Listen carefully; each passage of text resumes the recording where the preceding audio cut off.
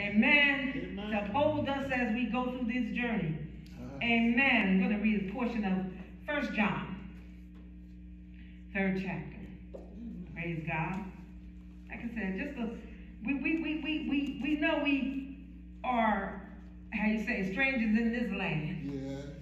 Even though God made man and put him down here on the earth and all of these things, and man sinned, and we got into some situations in life, and it carries over from generation to generation. Things don't change, times don't change, hundreds of years don't change. The same circumstances of man still got to be going through until we leave here. And we come in this world full of trouble, and we go through some trouble while we're here. Amen? And until we find our place in Christ Jesus, and the reason why his love lifted me and why God gave him for us, amen, a ransom for our sins, and we can come to him and just unload on him, and he can help us. Amen. Amen. We need strength for the journey and power to stand. My Lord. Amen. My Lord. Because truly, we know we fail sometimes. It's not an excuse, but we have an advocate. We're supposed to come to God. Amen. Yes. We're supposed to come to him for forgiveness. Yes. We're supposed to come to him for strength. We're supposed to come to him for the power to stand, Jesus. for the baptism of the Holy Spirit, so that we can stand without sin.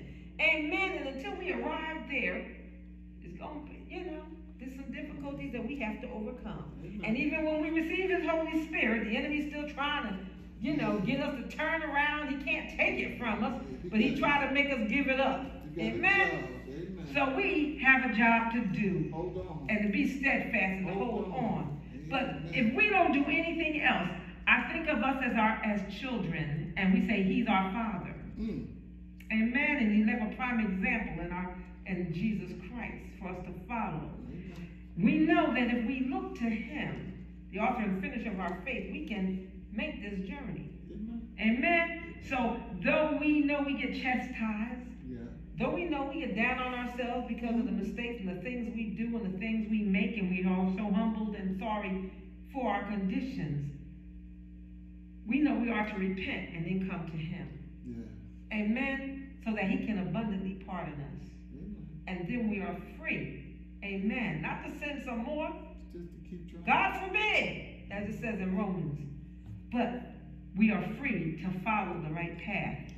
And to continue to seek his face for strength for that journey and power to stand. Behold, what manner of love the Father hath bestowed upon us, that we should be called the sons of God. Therefore the world knoweth us not, because it knew him not.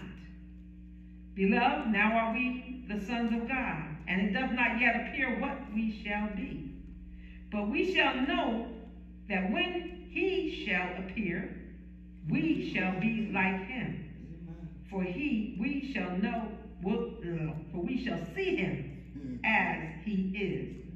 So right now we're in the flesh. We see one another.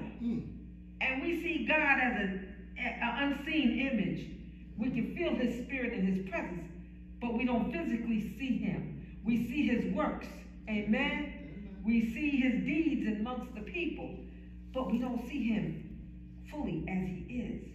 But when he appears again, we will see him as he is, because we will see him in the spirit. Amen. We can't take this flesh with us. It's corrupted. It's only here for a temporary purpose, to house our spirit and to facilitate service unto the Lord, to be his servants. Amen. And servants to one another. But when he shall appear, we shall see him as he is, which means we will see him in our spiritual being. Amen? We walk, see, in this earth, we have to walk not after the flesh, minding the things that this flesh wants, the desires of the flesh, the lust of the eye, the pride of life. These things are not of God. They're temporary, and they are going to pass away. And the devil and his workers that have part in that are going to suffer for their deeds. But God wants us to live beyond that. He wants us to take on his nature, his spirit. Amen? And the more we look to him, the more we seek his face, call on his name, the more we seek to be more like you, Lord, more like you in the spirit man will live greater than this fleshly man. We're walking here in the body. But when our mind becomes more spirit, and our soul becomes spirit-filled, then we can walk in this flesh, but yet in a spiritualness and in a godly light. And we won't have the temptation. The temptations are going to come because the enemy knows what will tempt us to draw us away. But we'll be able to resist the devil and that he will flee. Amen? This is what God's love does for us. As a child, I said many times, we love our parents. We love them, so much sometimes. We cling to them, and we cling to their legs as little children. And as we grow up, they are in our heart. We love them. And we don't want to do, some of us did a whole lot of things. But when we realize how much it hurt their heart, it kind of softens us. You know what I'm saying? Anybody remember that? Hurting your parents' heart and making them upset and then feeling so remorseful because you know they love you so much and you love them so much and that you hurt them so bad. It made you feel sorrowful in your soul. And you just wanted to do what it would take to please them. Not just that pleasing them would get you blessings and benefits and they would do a little extra for you when you made them happy or when you did the right thing, but because you care and you love them so much. This is what God, I used to think on that scripture, the fear of the Lord is the beginning of wisdom. We're supposed to be afraid of God. Okay. We're supposed to be afraid of God. And as I taught my children, I said, you're not afraid of God. You're afraid of being out of his good pleasure, out of his good graces, out of his will, because you want him to be happy with you. You want him, you know, he loves you and he sacrificed and gave so much for you that you want to love him back and show them that I'm sorry. I did wrong. I want your love. I don't want you to be upset with me. You know, when I got that kind of heart, soul, and mind, and when I taught that to my children, they said, you know, Mom loves us so much. God loves us so much. We want to make him pleased. We want to make him, that's the love that God had for us, and that's the love he wants us to have for him. To be afraid to be out of his plan. Amen? To be afraid, not just be afraid of being lost, but to be afraid to pull away and lose out on his mercy, his grace, his goodness. Amen? We always gonna lose. We get blessings, we lose blessings, we get this, and we, you know, but to be afraid to walk according to the laws of the flesh and then lose out with him in the end. That's a fear of God that we should take to heart. Amen? That's the beginning of wisdom. And that's the beginning of wisdom. Amen? You know, as children we were taught, be mindful of what you see. Be careful, little eyes, what you see. Be careful, little feet, where you go. You know? Be careful, little hands, what you do. Because the Lord sits on his throne or sits on something and he sees you. And it was a little song. I can't remember exactly how it went. But he sees everything we say, hears everything we say, he sees everything we do. So then, we cannot hide from him.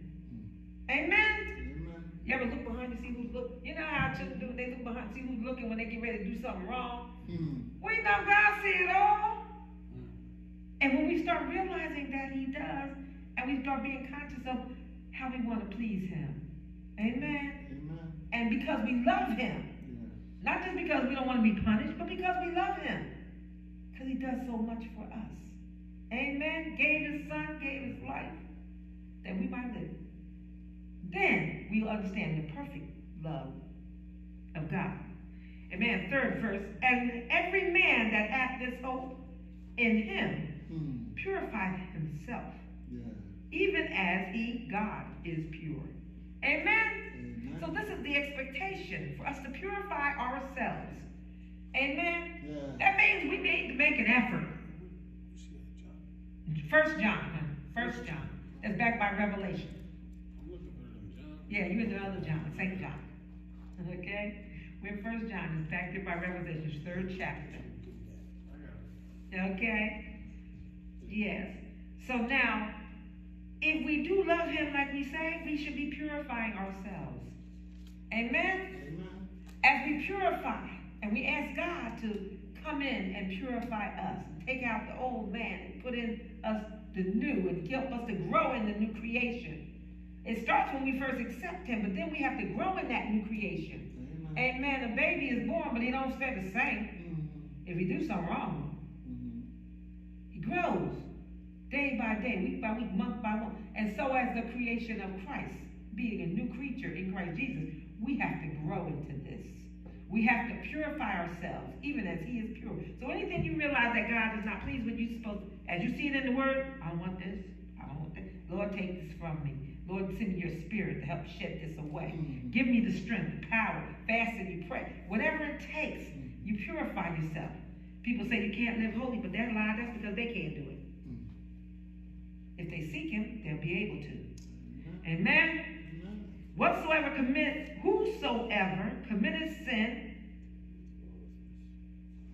sin, transgresses also the law. Because the law tells us not to sin.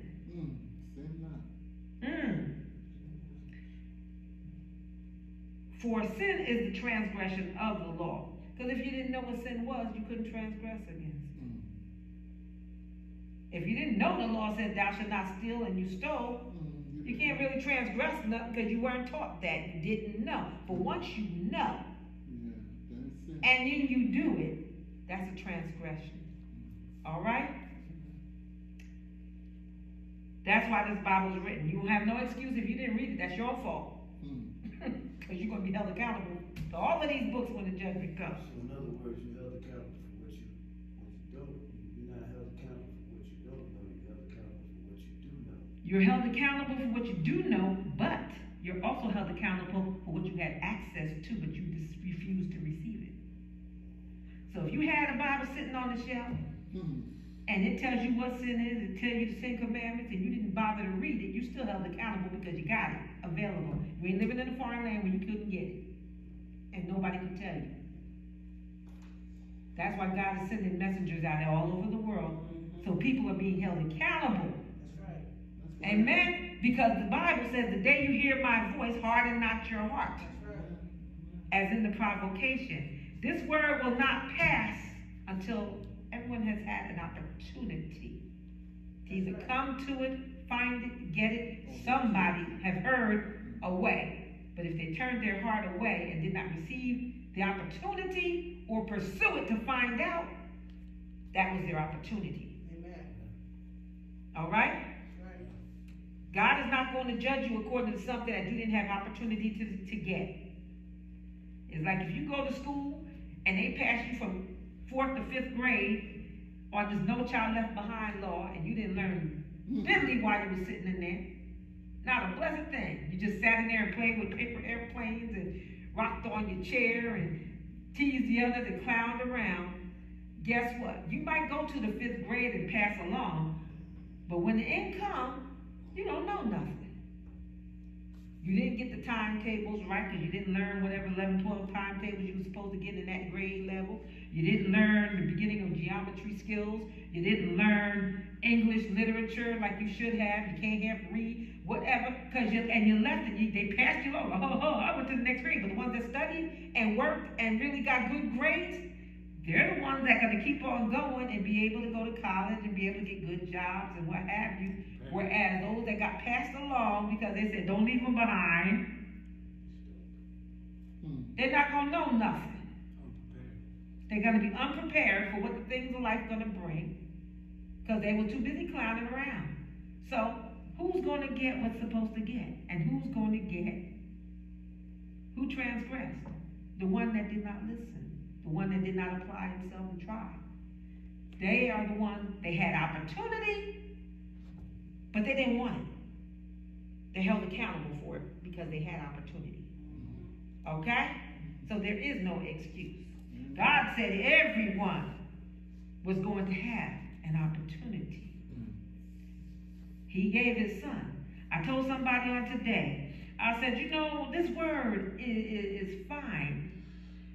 They say, oh, he came to the Jews and they didn't receive him not because he was a Jew and this and that and the other, and they wanted him to take over as a king and they wanted him to do this, and then when they didn't do it the way the natural mind thought, crucified, we don't need him no way. You understand? But he already come to do that anyway. He knew his people and who they were and how they were. But his true servants received him. How you say, for those that came to him, to them gave he power to become the sons of God. Okay? And he's yet giving those who want to come to him and receive him power to become the sons of God. Amen? Listen, I told somebody today, I said, you know what? Jesus came in a perfect way. He didn't just come as the Lord of the Jews, the King of the Jews, the King, you know, and people say, oh, he came in, you know, and they called him a son of a bastard child because his father and mother wasn't married, and didn't realize he was the son of God in the first place and all of this stuff. But you know what? In his lineage, if you read in Matthew, I believe there's a couple of women in there. Most of the lineage always lists all the men in your history. This one begat the father, this one the father, that. But I believe if you read it, there's two women in there. One was a hoe, and one was a Moabitess who was a below Jews, because she married into the family of a Jewish family. And then when her husband died, she went with her mother-in-law back to her homeland. They were looking kind of pitiful, but God had a plan, and she found grace and favor because she chose the God of her mother-in-law as her God. Instead of those pagans she was raised under, she chose that, which made her a follower, a worshiper. And she became in good grace and received. We're talking about Ruth and Naomi. And she received the blessing because the near kinsman began to love her. And he had respect unto Naomi. And for this daughter-in-law that came to be the daughter she never had, and to bring her back into the family, including hoping that the near kinsman that really was supposed to marry her wouldn't want her. And then he was able to get her for himself. But it was the love that he saw and the love that came to him to want to be and want to take that thing on. It wasn't something he had to do. And that's just the way Jesus is. He didn't have to do it, but he laid down his life because he knew there was no other choice for us. So that put him and her seed in the lineage of Jesus. And down the line, even Rahab, as that the line went out the window, and she helped the spies, Caleb and Joshua, to get away from the enemy when they came to spy out the land. And they said they would honor her for allowing them to get away.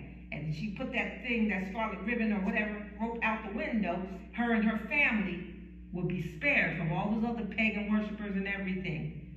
So when the Jews take over and they began to live there, they were spared, and they were able to serve and worship their God and were engrafted in, even in that day.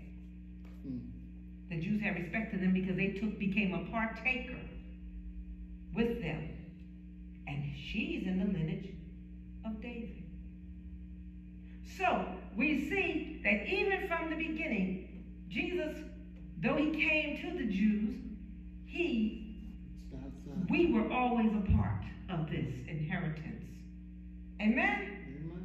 And sinners have always been able to come and repent and seek God's face and find favor and grace, even before God sent his Son and his Spirit came to give us life.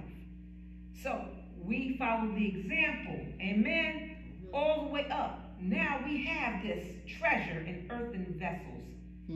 The Spirit of God comes to dwell in us to keep us from sin. We just have to get it. Only thing keeping us from getting it is ourselves. Because we can have it if we want it. Amen? Next verse says, and ye know that he was manifested to take away our sins, and in him is no sin. Little children, let no man deceive you. He that doeth righteousness is righteous, even as he, God, is righteous. 8, he that committeth sin is of the devil.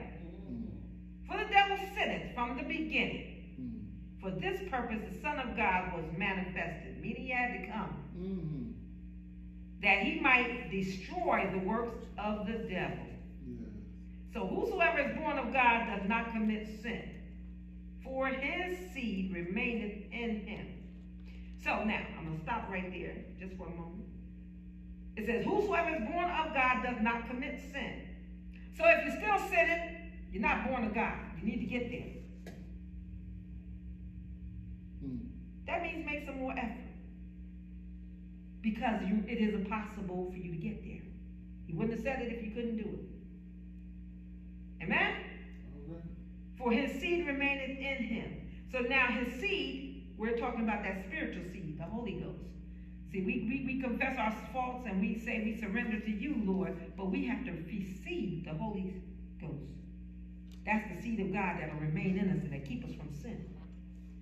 That's that conscience that we don't override anymore, because the Spirit of God will, don't do that. Talk to you. He'll talk to you. Let you know.